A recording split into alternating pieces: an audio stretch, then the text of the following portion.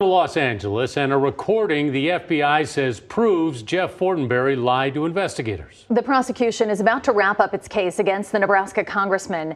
Fortenberry is charged with 3 felonies, accused of misleading the FBI about his knowledge of a 2016 foreign campaign contribution. Prosecutors say Fortenberry denied receiving foreign money months after being told the opposite. KETV News Watch 7's David Earl is in Los Angeles again today for the U.S. versus Fortenberry. This morning here in federal court, prosecutors got to the heart of their case that Congressman Fortenberry lied to the FBI about his knowledge of foreign money that came from a fundraiser here in Los Angeles in the year 2016. On March 23, 2019, an IRS agent and an FBI agent arrived at the congressman's Lincoln home to interview him.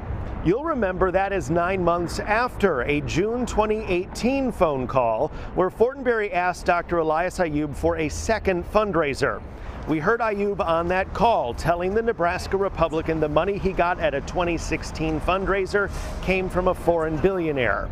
During the 2019 interview, agents showed Fortenberry a picture of Ayub. Fortenberry on a recording of that interview, quote, "I don't know if I know him." FBI agent Todd Carter says, quote, "I think his name is Ayub, Elias Ayub." Fortenberry, "I'm not placing him." FBI agent Carter, quote, "I think he's a doctor from Los Angeles." Fortenberry, quote, "If it's Ayub, he may have given me a political contribution. I have an Ayub on my political contributors list." Prosecutor Jamari Buxton asked the IRS agent present for the interview, quote, "Did you hear the defendant say at any point that Ayub hosted a fundraiser in Los Angeles?" IRS agent James O'Leary, "No." Buxton continued that he asked him to host another fundraiser. O'Leary, "No." We also heard the FBI and IRS agents ask Fortenberry if he knew it was illegal for foreign nationals to donate to campaigns or that strawman contributions were allowed. Fortenberry answered that those contributions were both illegal.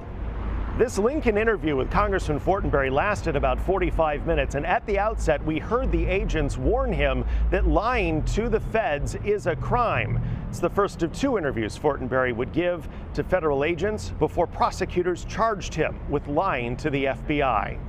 In downtown Los Angeles, I'm David Earl, KETV News Watch 7.